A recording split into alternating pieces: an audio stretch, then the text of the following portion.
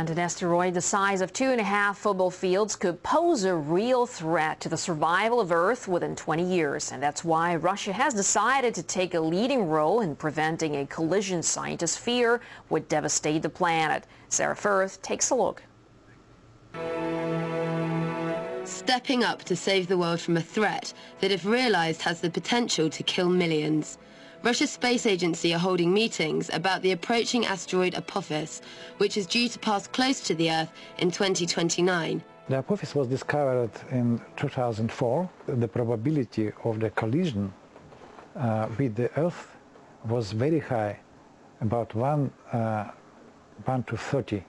It's very high probability. The collision of such a large body with our planet will cause great damage. It turned out later that the probability of collision was lower, but at 300 meters across, it still poses a serious threat.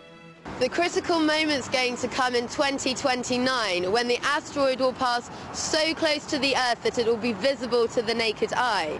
Now, although there's no threat of a collision then, it won't be until this point that scientists will know whether the 27 million-ton rock has altered its course so as to hit the Earth when it next comes past in 2036. Although NASA has said that the chance of this collision happening is remote, the Russian Space Agency have said that regardless of Apophis, it makes sense to be prepared. I think that exaggerating things and scaring ourselves would be incorrect. But nonetheless, doing nothing and taking no measures would be wrong. All the more so because the threat can be overcome. Were the asteroid to hit, NASA has estimated that the blast caused by Apophis would be 100,000 times more powerful than the bomb dropped on Hiroshima.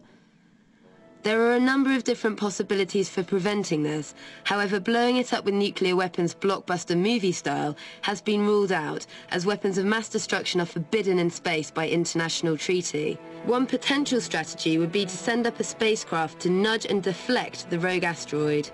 The Russian Space Agency have said that NASA and the European Space Agency will be invited to take part once the mission is finalized. Whatever methods are employed and whether they're even needed, for now Russia is taking the lead in ensuring Apophis doesn't make Earth its final destination. Sarah Firth, RT.